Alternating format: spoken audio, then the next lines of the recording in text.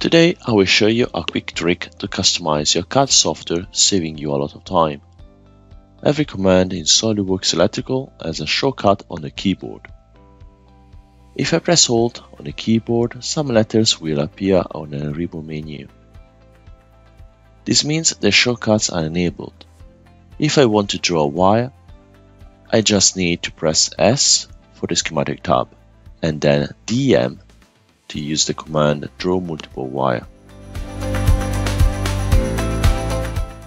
If you prefer to customize these shortcuts, for example assigning the letter W to command draw multiple wire, then we need to access the Customize menu, pick the category, choose the command, and assign the shortcut.